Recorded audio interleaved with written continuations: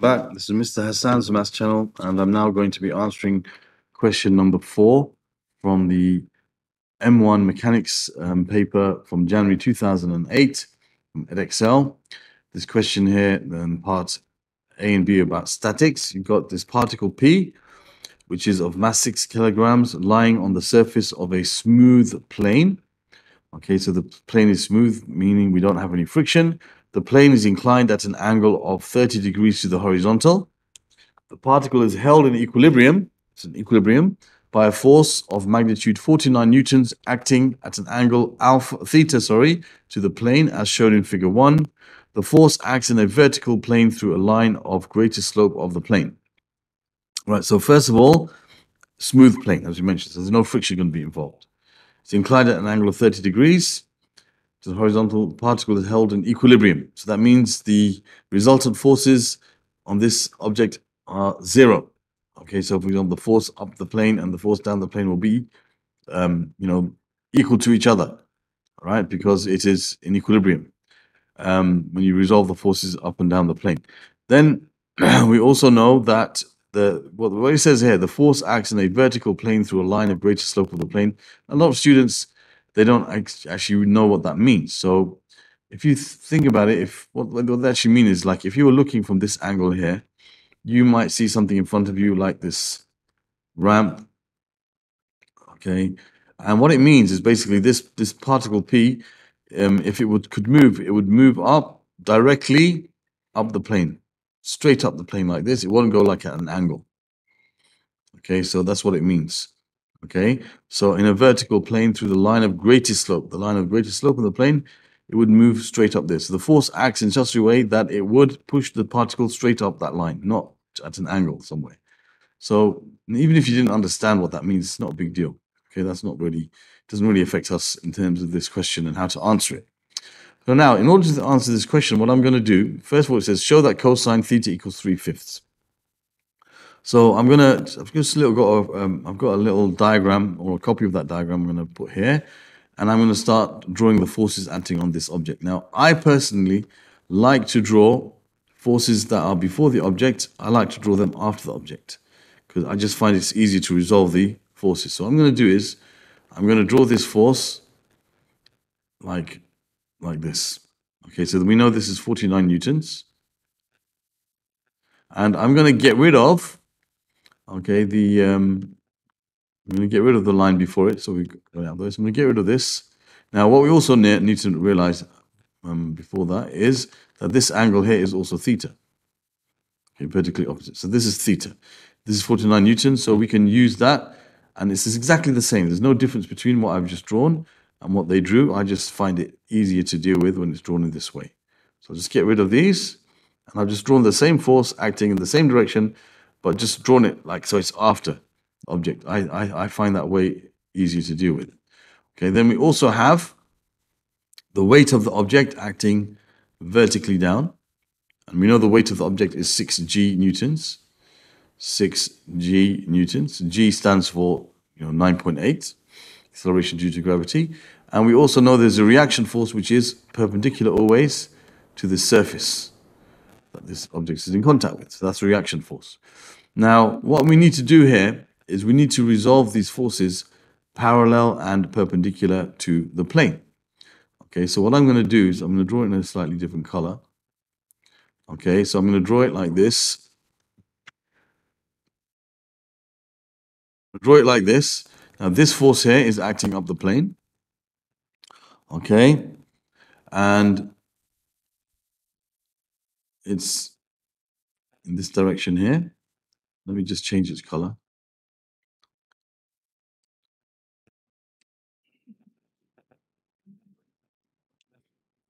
I'll change its style. Okay, so this is the force 49 newtons resolved parallel to the plane, and this is the force resolved perpendicular to the plane. And this is the force 60 newtons resolved parallel to the plane, and this is the force resolved perpendicular to the plane. Now this angle here is 30 degrees.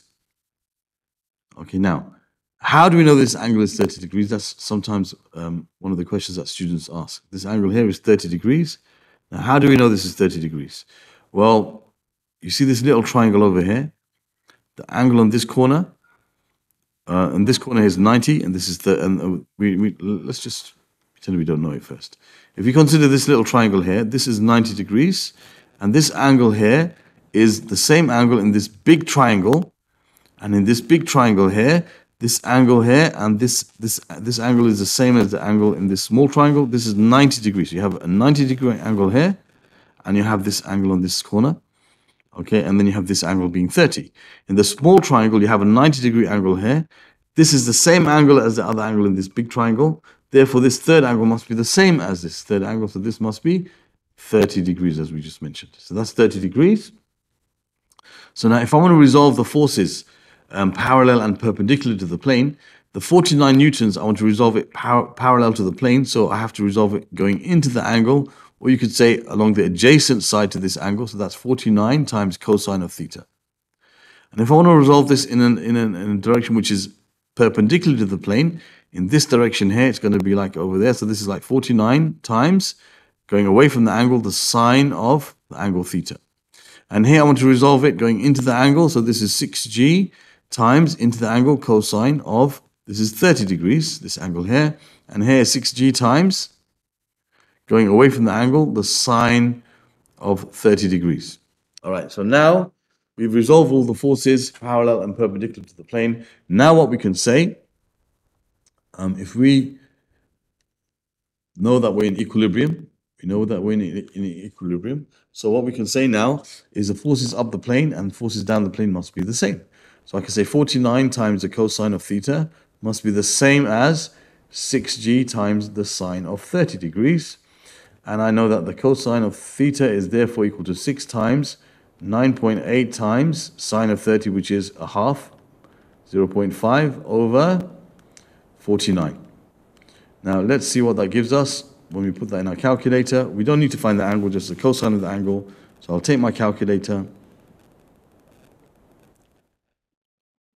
All right, and here's the calculator. Let me just make it a bit bigger. Okay, so we're gonna now see, we'll make it a bit bigger. All right, so we have 6 times 9.8 times 0.5 divided by 49. 3/5. That's exactly what we had to show. Show that cosine theta equals 3/5. So we've answered part A of this question, and that's fine. Now, for part B, it says find the normal reaction between P and the plane. So we're going to find the normal reaction between P and the plane. Okay, so that's this R here. Now what I can say is, if I resolve the forces perpendicular to the plane, I can say R is equal to, these forces resolved perpendicular, which is 49 times the sine of theta plus 6g times the cosine of 30 degrees. Now the sine of theta. What is the sine of theta? Well, we know the cosine of theta is 3/5. So if we think about that, we can make this like a little triangle. If this is theta, this is a right angle triangle, the cosine of theta would be the opposite, the adjacent over the hypotenuse. Therefore, this is going to be 4. Okay, because of Pythagoras' theorem. 5 squared minus 3 squared is 25 minus 9. 16 square root of 16 is 4. So this is 4. So we can say that therefore, the sine of theta must be equal to 4 over 5. So I can replace the sine of theta with 4 over 5. So I say R equals 49 times 4 over 5 plus 6 times 9.8 times the cosine of 30, which is root 3 divided by 2. So R is therefore equal to, and if we take this calculator again, we have 49 times 4/5, which is 0.8, plus, you have 6 times 9.8 times, we're in degree mode, yes, let's just put it in here. I know it's root 3 over 2, but I'll just put it to make sure. Cosine of 30. Now that gives us 90.122. 90.122 goes on like that. So therefore we can say R is either equal to 90 newtons to 2SF, or if you want, we can say R is equal to 90.1 newtons. That's probably better to write it to 3SF to be safe, because 3SF is acceptable in all cases. all right? But 2SF is normally what you write if you've used G, which we use G, but they'll accept 3SF. That's probably the safest thing to do. So there's the answer to part B, and now we're going to move on to part C. It says the direction of the force of magnitude 49 newtons is now changed. It is now applied horizontally to P so that P moves up the plane. The force again acts in a vertical plane through a line of greatest slope of the plane. Find the initial acceleration of P. Right, so the object now is being pushed by this force, which is no longer at an angle. So I'm going to get rid of this force, the way it's drawn here, as I did before. And I'm going to draw it differently. So it's 49 newtons, we know that. But there's no angle. The angle now is not theta anymore. The angle is such that the force is applied horizontally. Okay, so I'm just going to draw it. I'm going to redraw it as I did before, after the object, like this. So it's horizontal, and that's 49 newtons. We know that's 49 newtons.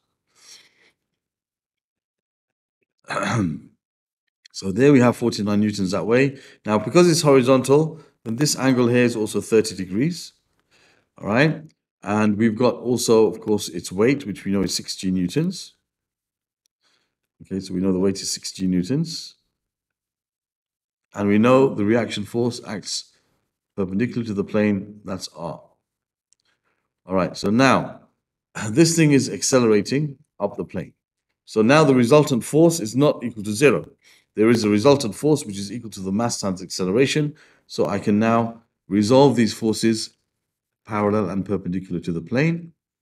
So this 49 newtons, I can resolve it parallel to the plane and also perpendicular to the plane. Same with the 60 newtons, parallel to the plane and also perpendicular to the plane. All right, so now this is going to be, if we resolve this parallel to the plane, going into the angle, adjacent side, you could say that's 49 times the cosine of this angle 30. And here this is 49 times the sine of the angle 30, going away from the angle. Here this again is 30 degrees. So this is 6G times going into the angle, cosine 30, and this is 6G times the sine of 30 degrees. So now we have a situation where when we resolve parallel to the plane, okay, it's accelerating upwards. So the resultant force is 49 times the cosine of 30 minus 6G times the sine of 30. And we know that that's equal to the mass, which is 6 times the acceleration.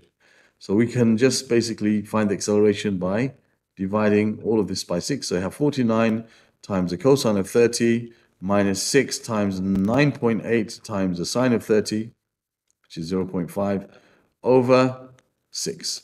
So that should give us our answer. So we take a calculator. We have 49 times cosine 30 minus, and we have 6 times 9.8 times the sine of 30. I'll just put the sine of 30. I know it's a half anyway, no problem. Divided by 6. And that should give us an answer. Acceleration is 2.172. 2.1725 dot dot dot. So we want to write it either to 2SF, which would be 2.2 meters per second squared, or we can write it as 3SF 2.17 meters per second squared. Okay, both of those are acceptable answers in this question. And that completes question number 4. Okay, that completes question number 4 from January 2008, M1. One of the students was asking me to answer this question. And other questions, if I get to answer them from this paper, if somebody requests me to answer questions from this paper, I'll put them in the playlist that will appear in this region here. Other questions from this topic of statics, I'll put it in the playlist here. And other questions from the question of dynamics, which this is part C is from, I'll put in the playlist over here. You can subscribe to my channel by clicking on this link. Thank you for watching and see you soon.